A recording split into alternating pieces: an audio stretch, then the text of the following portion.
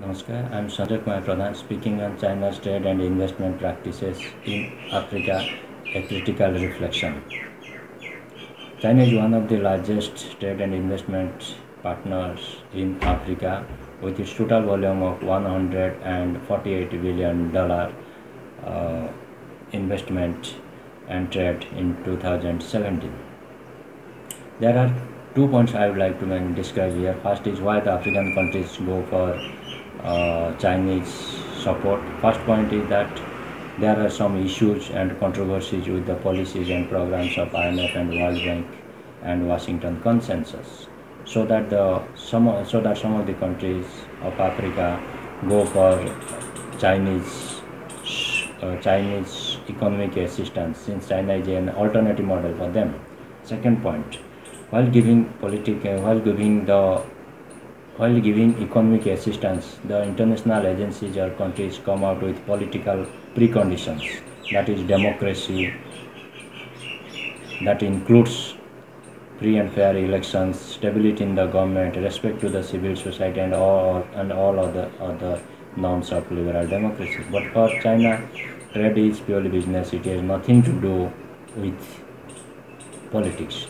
Third point, since some of the countries there are issues of insecurity and violence, so that many of the companies or countries hesitant to invest there. In that juncture, China takes the fast mover advantage.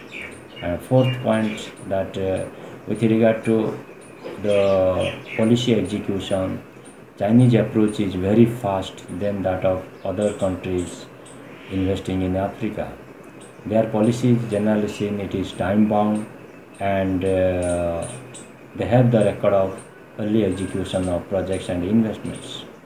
So apart from this, the African patronage, what are the criticisms cited against the Chinese trade and investment practices? First point, 2 points I would like to say. One is economic point and another is political point. The first point is there are criticisms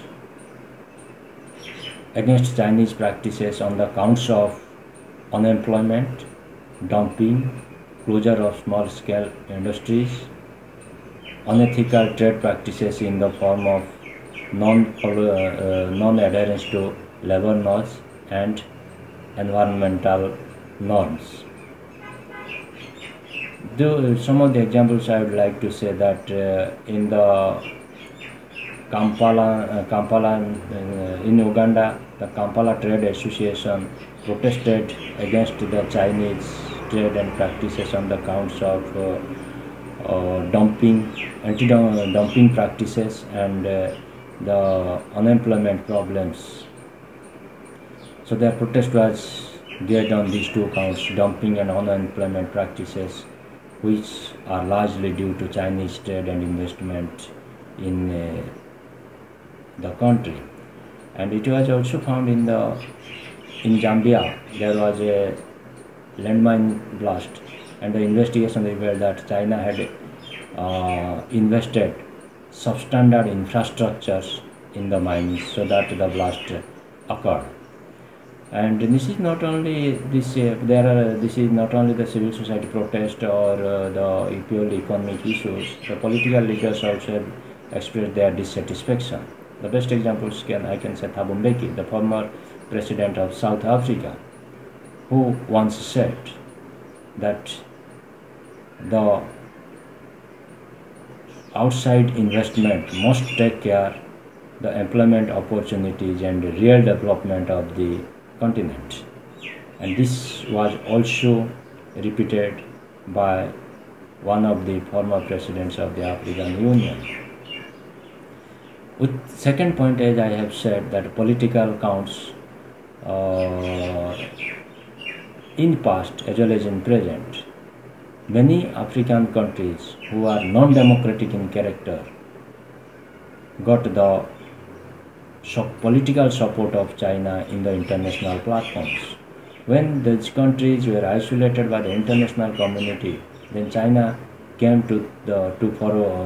forward to provide economic assistance, as I discussed, and politically it helped the leaders in the it is supported the politically, it is supported the leaders in the continent by helping them in the United Nations platform, because China is a permanent member in the Security Council and it has veto power. So the most recent two examples I can cite here: when the UN tried to isolate Harare government, the former president of former president of Zimbabwe, Robert Mugabe, as well as al-Bashir government in undivided South Sudan.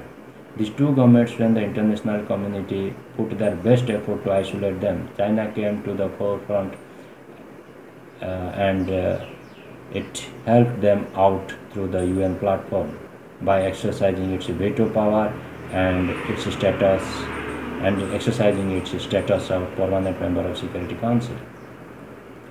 So finally, I would like to say Chinese trade and economic practices are largely different if compared to other international economic players in the continent. So their practices, trade and investment practices, are different because of many counts, since they have a socialist country and their definition of democracy is in non-congruence to that of the liberal democracy norms.